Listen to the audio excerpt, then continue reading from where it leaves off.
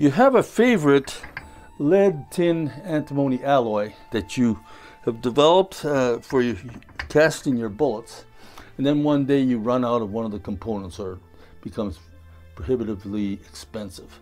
What do? This has been happening to people, for instance, in the case of wheel weights. They still make wheel weights, but increasingly they're not making them out of lead anymore, and they're making them out of zinc. So, you got to change. Well, if you know what your lead tin antimony mix is, it's very possible to take new components, new tin, antimony, and lead sources, and mix them together as long as you know the right proportions, and come up with the exact same mix, even though there's no wheel weights, for instance, in there. But to do that, you have to calculate those concentrations. So what I've done is I've created what I call a bullet alloy calculator, and I'm giving that away for free. It just loads up in Excel or even in Google's Sheets application that adds to your browser. So very easy to use. And what I'd like to do is just start off with showing you how it's used, so there's no confusion. The application is very simple to use, but I think you'll benefit from that. But if you're not interested, you can go straight to the end of this video and just look for my email address at the end and send me an email. I'll fire you off a copy of the software or the program, whatever you want to call it. It's an Excel worksheet, and you just enter in your values, and you can experiment around and bump things up and down until you arrive at that lead tin antimony combination that you're looking for. So if you like this video and if you like the application, then of course buy me a coffee. I got a link in the description for that, or use the super thanks feature in YouTube. But that said, let's take a look at it on the computer. Okay, here we are at the computer. Let's give this thing a look here.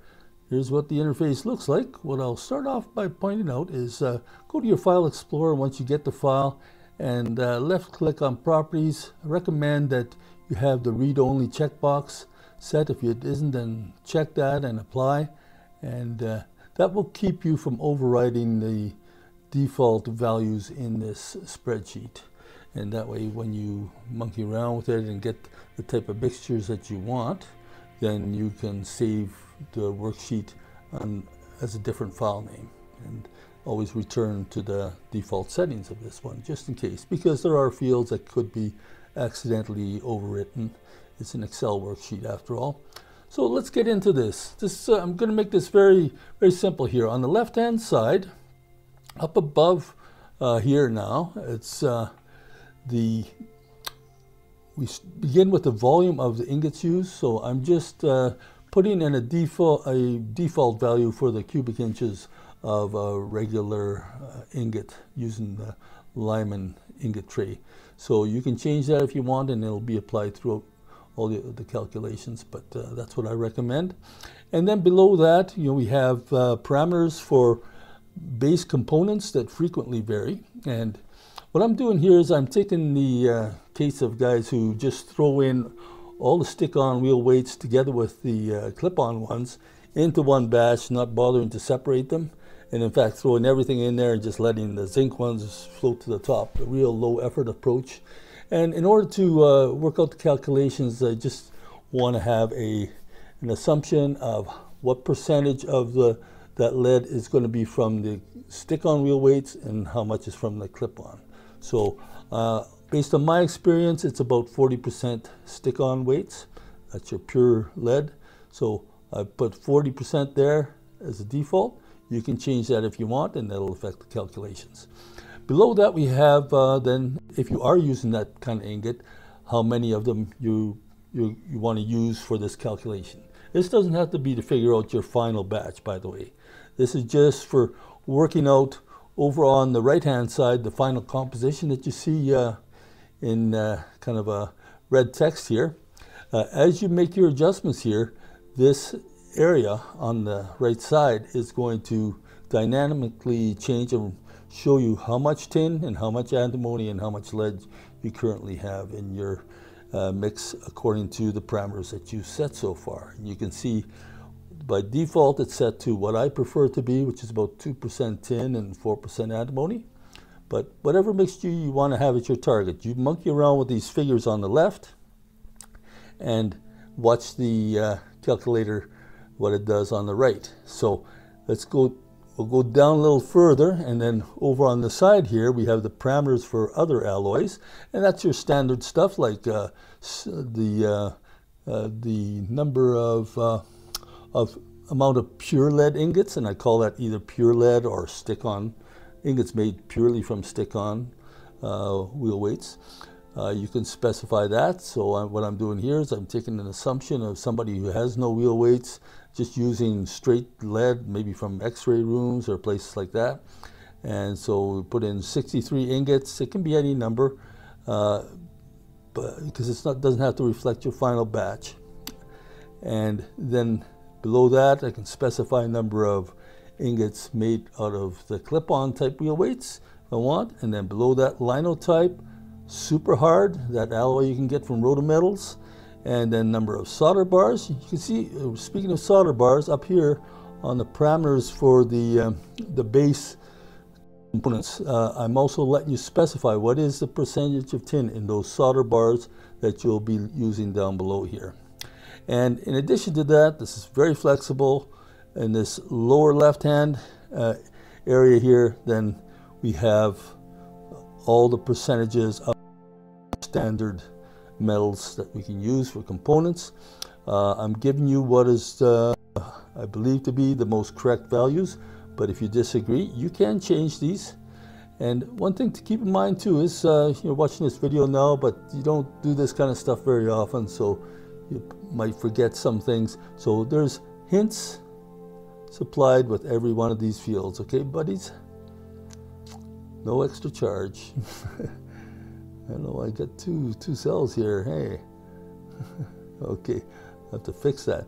So all these fields have descriptions, including this one here and that one. Now, what's going on with that batch ratio calculator you see on the lower right hand side?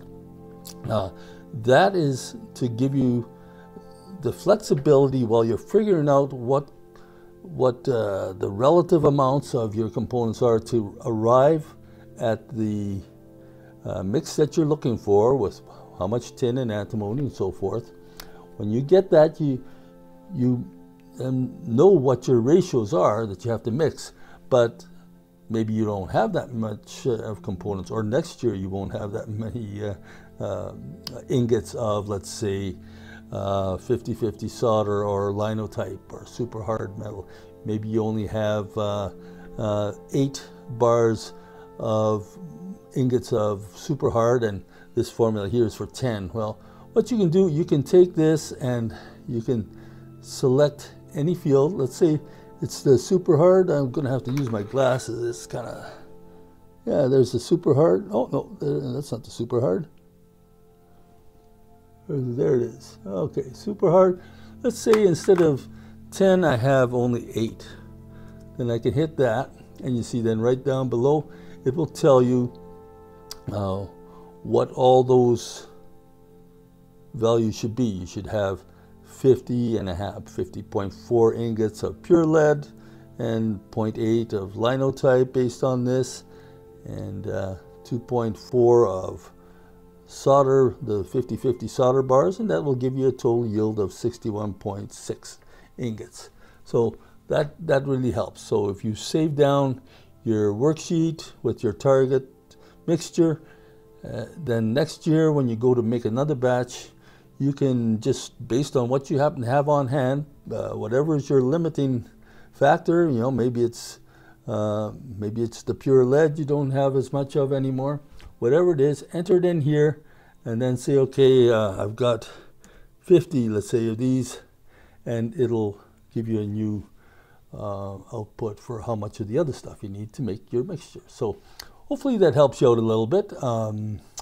If you want to return to this video, then take a look over here on the top right hand corner. It says the Way to Native Chronicles link. That will link you back to this video, at least it better. So what else to say about this? It's pretty straightforward. Anything that's in yellow, you can change the values in, and the rest of the stuff is just readout information. So I hope you enjoy this application. Contact me by the email address that's going to display at the end of this video. If you do appreciate it, then I certainly won't object to using the super thanks feature on this video, or going to buy me a coffee that's shown in the description. But the main thing is that we all help each other, and yeah, I'll catch you at the next video. We'll see what we come up with next. So God bless.